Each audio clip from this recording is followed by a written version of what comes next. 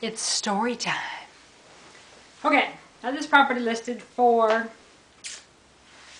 let's see, about $120,000. Okay, well, the buyers wanted to buy it. They had their own agent. So they had another property and they were kind of getting help on it and they couldn't really afford it, but the seller really wanted to sell. They wanted to move on. So they happened to have, it was off the grid, so they happened to have a generator and an old truck and quite a few belongings that weren't worth a whole lot. I'd say they were worth, I don't mean to be disrespectful, but to me, probably like less than $5,000. It was an old generator. It was an old truck. I mean, this stuff was, you know, older stuff, kind of beat up. So, the lender would only loan, what was it, $90,000 on the property. So, in order for the seller to get their $120,000 that they felt they needed, what they did was, okay, the buyers got a loan from their bank. I think they got a down payment from one of their parents, something like that. And in order to make this deal work, the seller financed $30,000 for personal property. Yeah. Okay.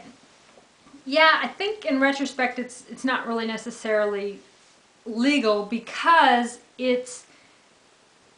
you're pretending to sell personal property but how do you prove that, right? You're pretending to sell personal property, but really it's part of the purchase price, okay? So the purchase price to the seller was $120,000, right? So, and what happened through that was at the day of closing, the wife springs on me that she's leaving her husband, and so that's kind of what happened. They did break up. It came out that day. Well, she got the money, right? There was like $30,000 that they got in equity that day, the day of closing, a few days later, whatever. She got that, and then the guy in the divorce, he got the note. So the $30,000 note on the personal property. Okay, so what happens, excuse me, what happens in a situation like this when the buyer doesn't pay? Well, you don't have, there's more I could have done, but it was years ago and I didn't know what I know now, and so I'm telling you folks to try to prevent this from happening to you. It wasn't a contract for deed, so it wasn't owner financing on the property, so there was nothing that went through the title company that had a legal description tied to that property. So in the event that the buyer stopped paying, whether it be 1 week or 2 years, there was nothing that the seller could do to go after the buyer, right? So that's kind of what happened. It turned out good because I fight for my people. It was like 6 years later, and anyway, it was a few years later, and they called me, and I coached them on it, and I fought with them on it, and I worked with the title company, and I worked with people to try to help them to push this deal through. But really, in the real world, there was no way to make the buyer pay, right? Because there was no attachment to the land. Plus, it's kind of tax fraud, right? So if you're really getting, if it looks like on paper you're getting $90,000, it wouldn't have mattered because you get your $250,000 exclusion now. But in the big picture of knowing this stuff, it's kind of a tax fraudish sort of a situation because it looks like in the settlement statement you're getting $90,000, but really you're getting $120,000, right? Okay, so then when the buyer goes to sell it, it's bad for the buyer too because they really paid $120,000 for it. But it looks like on paper that they paid $90,000. So if they go to sell it like a few years down the road, you know, say property prices increase and they sell it for $150,000, well, really, they bought it for $120,000 and they sold it for $150,000, so they have $30,000 that's a taxable gain, right? Well, no, they actually paid $90,000 and they're taxed at the difference between $150,000 and $90,000. Well, $60,000 is a lot bigger tax base. So there's a lot of things that can go wrong. So don't ever do this.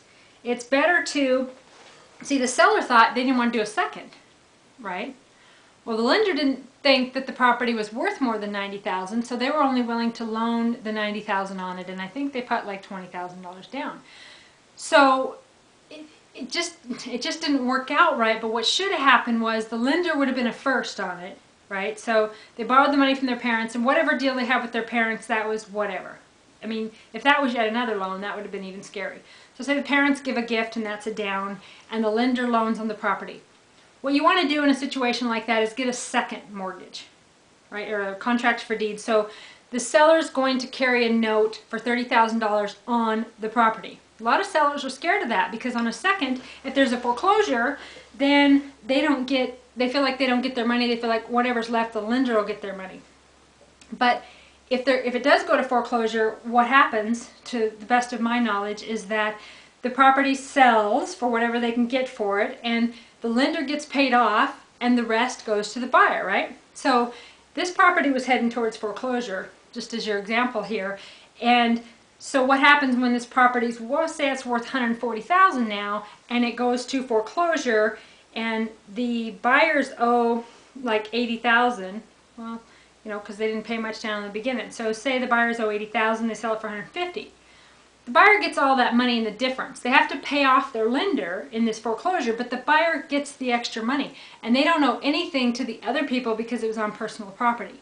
Had the other people had a second mortgage, you know, like a note on it, then they would have got paid off second. So the mortgage, whatever money they get, the lender gets paid off first, and then the seller would get paid off second. That's a lot more protection than any other deal. You have to make sure that the legal description is on there and that you actually have a loan against the land, and never get into a situation like that because it's tricky on so many levels. Okay, SavvyBroker.com. Have a great day.